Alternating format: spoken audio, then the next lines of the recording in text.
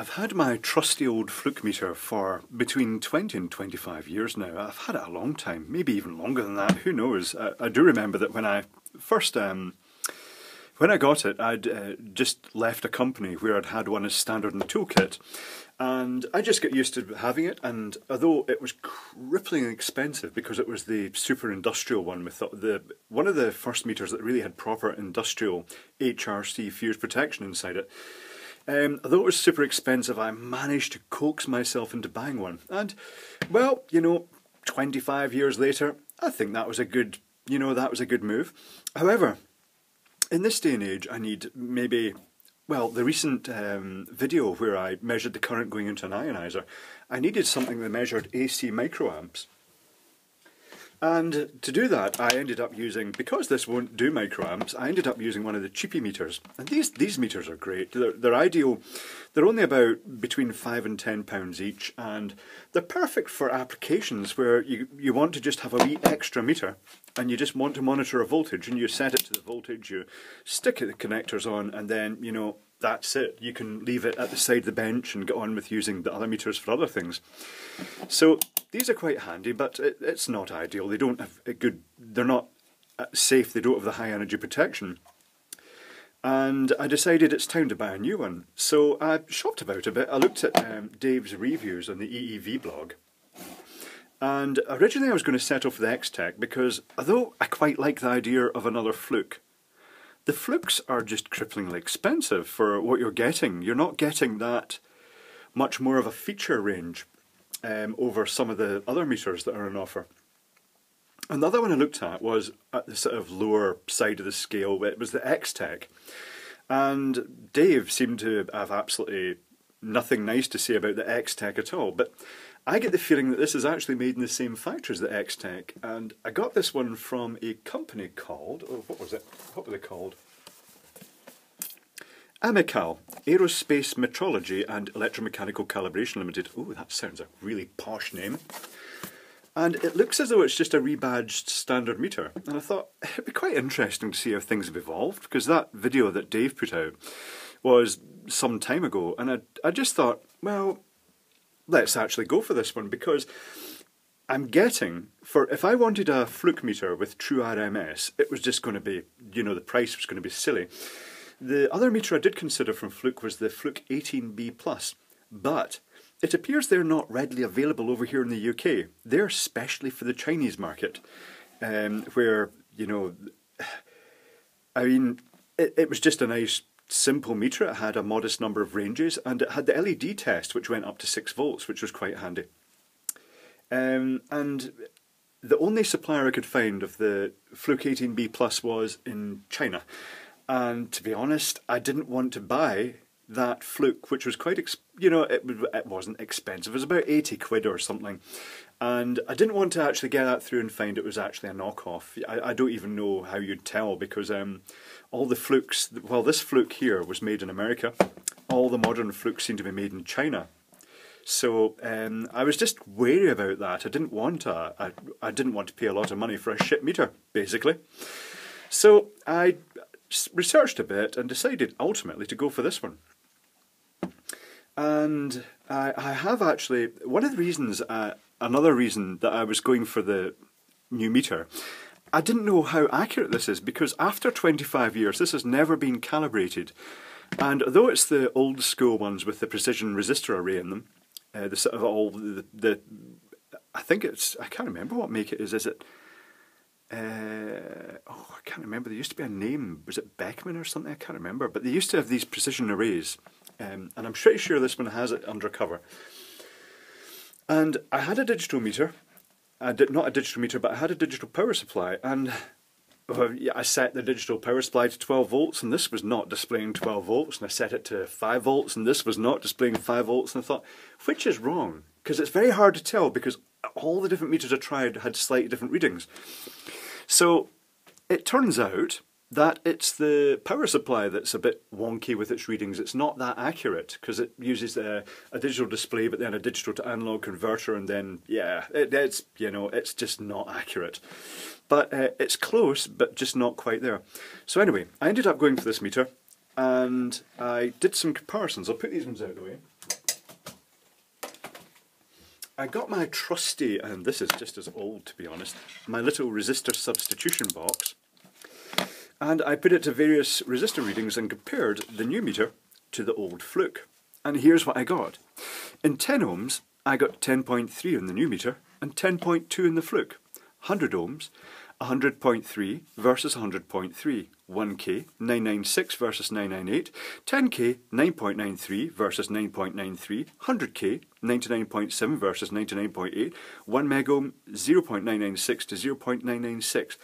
You can't complain about that, can you? Because I get the feeling, and I'm impressed of this case, that this has got quite a high quoted accuracy. What is the quoted accuracy of this one? It had a chart.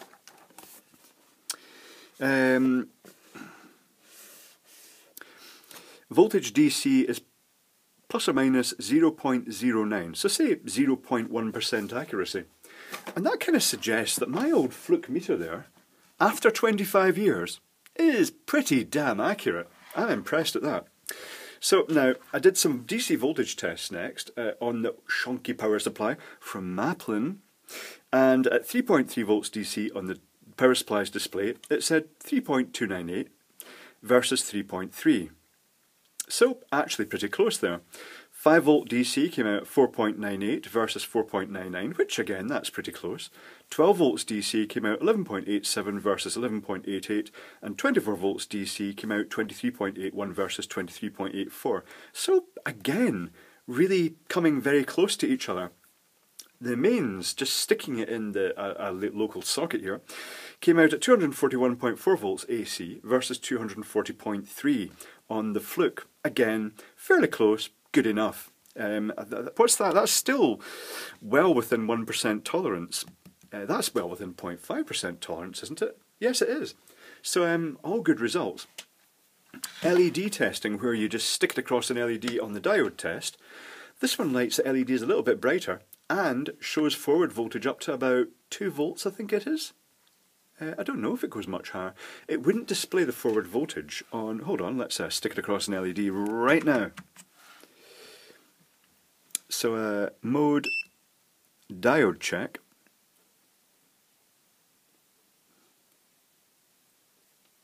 Get the LED the right way around, that would really help.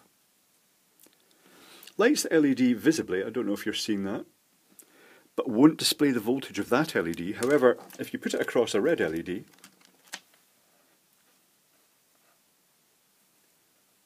it does display the voltage of the red LED, and it lights it, if I can get my connections on here. 1.763, and to be fair, the Fluke also showed this LED's forward voltage. Other things. It has temperature facility. It comes with a thermocouple. It also comes with these plugs in the 10 amp range. Oh, I should mention one of the main features here. It's got category 4 protection, which is one of the highest, up to 600 volts, and category 3 to 1000 volts.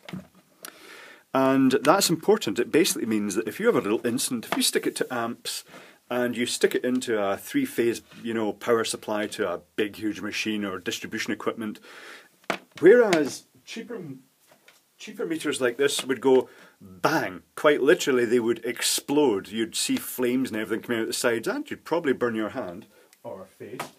Lots of major injuries with meters exploding, whereas this one, if it's got the proper protection, like the Fluke, then it'll have the large HRC fuses inside that will actually break that fault condition in a controlled manner. Okay, you'll have an expensive fuse to change, but it's better than having your face blown off. K-type thermocouple. Plug it in, and this is where you realise just how cold my workshop is. Turn it round to temperature. Oh, I should mention that this meter has a good display, but it's twice the height of the Fluke one, but it tilts it forward, which is great for me, but not so great for you guys. So I'll tilt it back a wee bit so you can see. It is a very clear display. It's 13.4 degrees centigrade, or 56 degrees Fahrenheit if you're so inclined. It has an illuminated display as well, which is quite nice. And I think it's time... Oop, those don't go in there, those go in there. Lots of little dust covers. Oh, this thing is also claims to be IP67. I think it's time to take this to bits. I should say it also comes with a little usual carrying pouch, which is quite nice. So on the back it's got the probe holders for when you're wanting single-handed testing. Oops. So you can actually just, you can clip one of the probes in like that. Oh, and it's also got probe guards for when you're poking amongst live equipment, which are detachable, which is also good.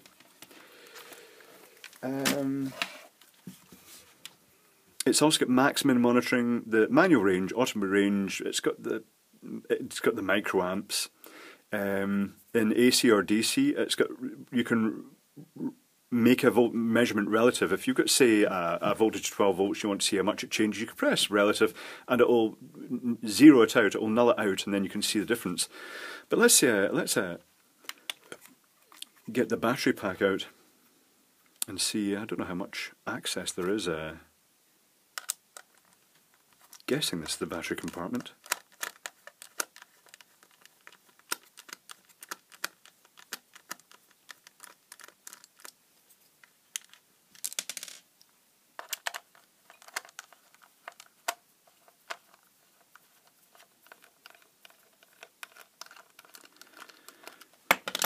So I have to say, I'm pretty impressed at how the Fluke's held its accuracy.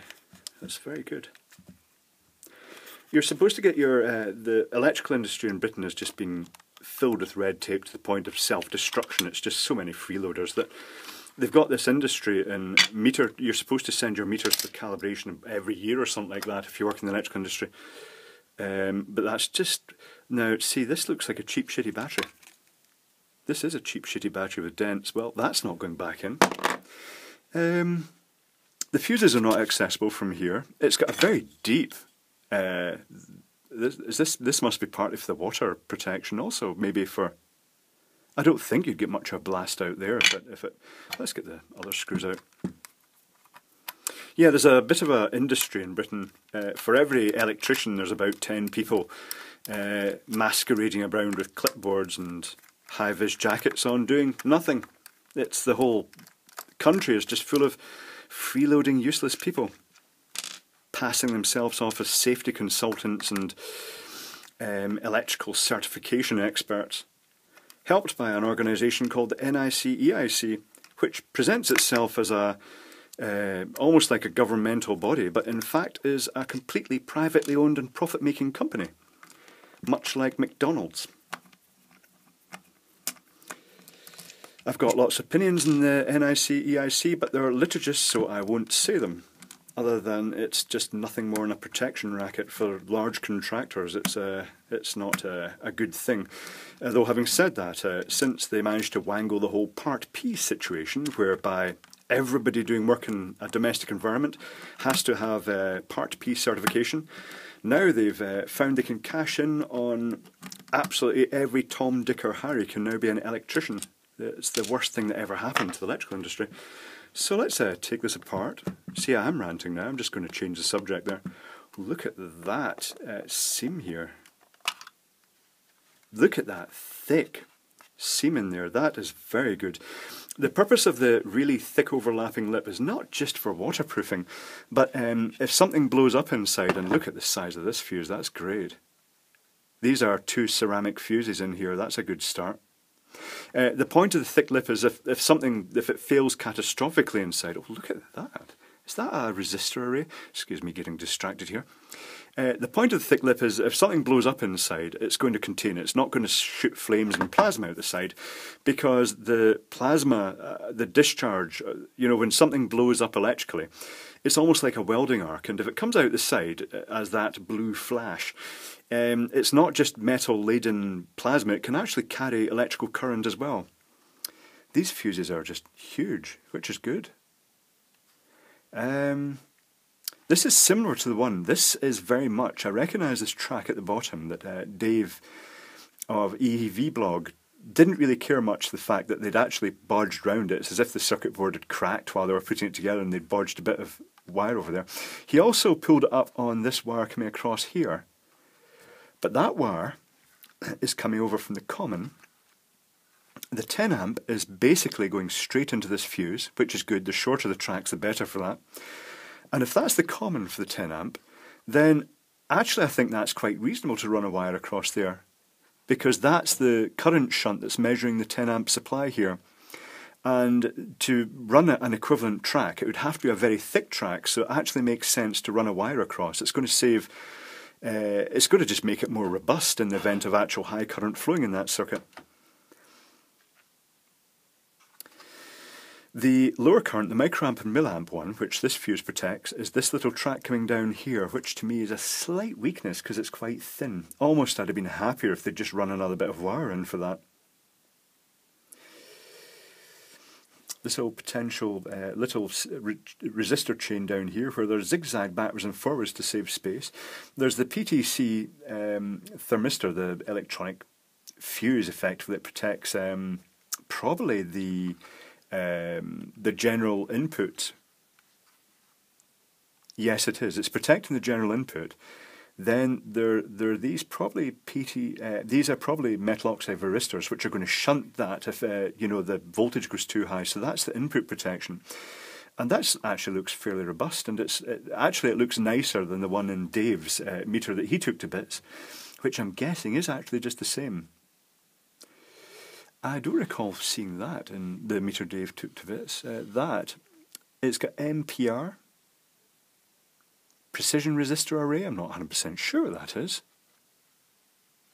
Or is that maybe some module just dedicated to dealing with the RMS? I'm not 100% sure. There's the main processor.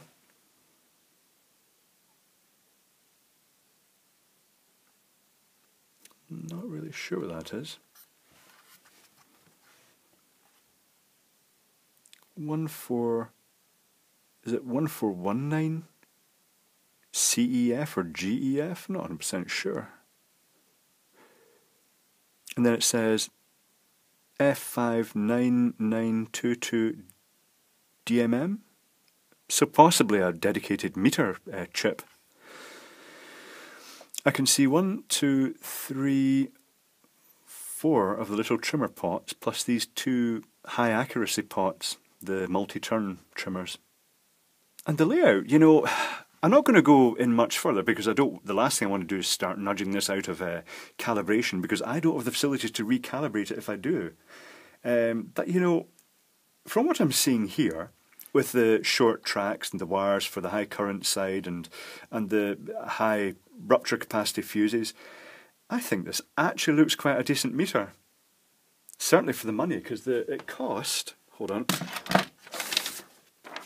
this is the eBay listing I got it off, which was a Quality Wholesale Testers, which it turns out when I made the payment it came up Amecal, and it cost £56.64 inclusive of shipping, which to me is just outstandingly good value, particularly now that I see inside the meter and I've tested it and seen that it's, you know, producing quite consistent results.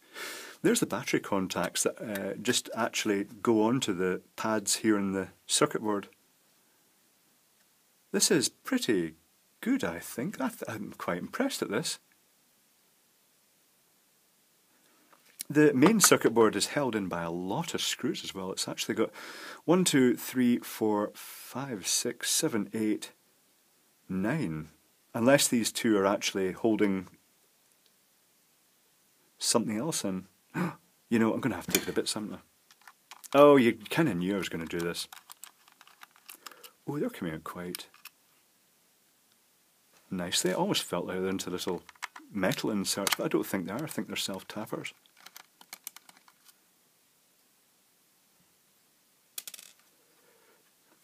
Oh, I'm going to have to take these off as well.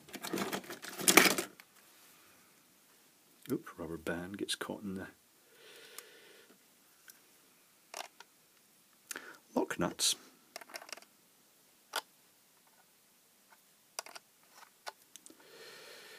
I don't have my set of deep little nut spinners over here. That's a bit of a shame. Spring washers. That's also a good sign.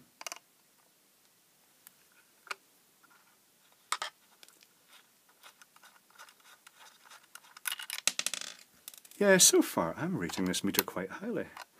I will say it's not as fast as the Fluke in stabilising once it gets a reading. You have to be a wee bit more patient with it in that regard. On resistance, you can connect a resistor and the Fluke goes bing, there's your resistance, but in this one it actually takes a wee while to settle, but it's not a huge dramatic length of time. Oh, another test I didn't show you was I did one of Dave's favourite tests, the responsiveness to the continuity, and it kind of matches almost exactly the Fluke. It does latch it, and but there's a tiny delay before it responds. But that's okay. It's not a major thing. Are these screws all the same size, so I can put them back in proper places? Now I'm going to have to be careful what I unscrew here. I don't want to actually unscrew crucial things, which I probably am. Oh, what's the worst that could happen? A dead meter is the worst that could happen. I'll make a wild guess that these come out. I don't know if these come out or not. I mean, they'll come out, but whether I should be taking them out is debatable. This will also give me a chance to have a look at the other side of the circuit board with regards to what's actually the size of the tracks and the protection circuitry. I like big tracks and protection circuitry because if they're going to see high current, it's good that they're going to deal with that current properly. Okay, I think that's everything. Ooh. Oh, actually, you know what? These screws are actually for the display, so I'm going to put a few of them back in.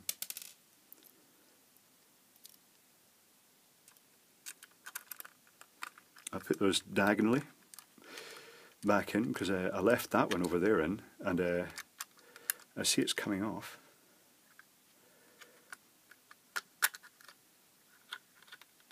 And again, I'm going to be very careful not to touch the little trimmer pots. I don't want to knock it off calibration. That would be annoying. Okay.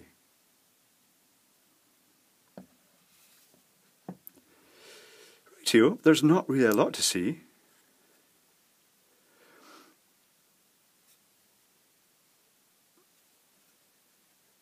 I wouldn't say the tracks are absolutely huge down this area. I'm guessing maybe they protect the joining tracks for those metal oxide varistors that's actually directly on this side. There's not really a lot to see on this side, is there? No, it's pretty empty actually. Just the usual arrangement of those sliding spring contacts. Oh, as Dave mentioned as well, there is a sort of goldish coating on them, but it's very thin. It's that molecular chemical gold plating on the contacts, so it's not super mega industrial, but it's good enough. Okay, you know what? I think this is a good choice of meter. I'm quite happy with that altogether. It seems robust. It seems, you know, it's got a rubbery coating outside the casing, not quite the ribbed one that the Fluke has, but having said that, it seems quite a robust little unit. Looks as though it's going to stand a bit of wear and tear. So, yeah, I'm quite happy with that, I think. Yes, indeed.